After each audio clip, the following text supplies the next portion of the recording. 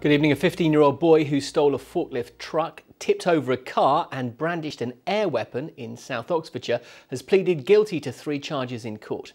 The teenager, who can't be named for legal reasons, was told by magistrates he'd used the vehicle as a lethal machine. He'll be sentenced next month. Jeremy Stern has been following the case for us and joins me now from Sonning Common. Jeremy, what happened in court?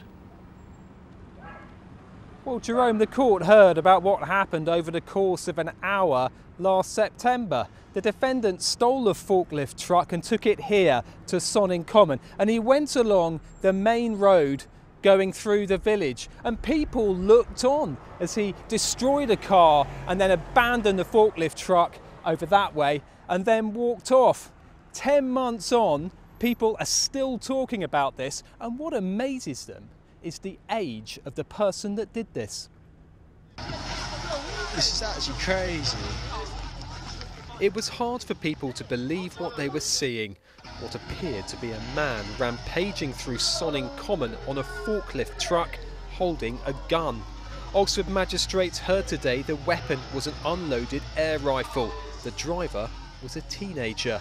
First we just thought, well, it's got to be an older person, and didn't realise it was a young lad, and everyone was just bewildered of what had gone on. And then the news came out that it turned a car over just down the road, and then it was sort of, well, this is a bit more serious. He's obviously something's going on that shouldn't really, and that's when obviously eventually the police turned up. But actually, customers-wise, it was in the pub. It was the talk all night. It was just like, what have you just seen? It's just something so unusual. The 15-year-old from Henley had stolen the forklift from an agricultural yard in Cane End near Reading. He drove 2.5 miles to Sonning Common.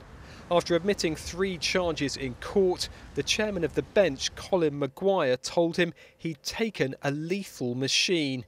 When asked what he thought of his actions, the teenager said it probably wasn't the best thing to have done.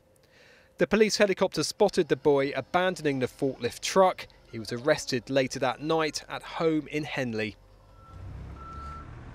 Well, I spoke to a police officer after the hearing, and she said the defendant put himself in danger because the armed police unit could have been called to Sonning Common. The judge said the offences are serious enough that he's on the cusp of a custodial sentence.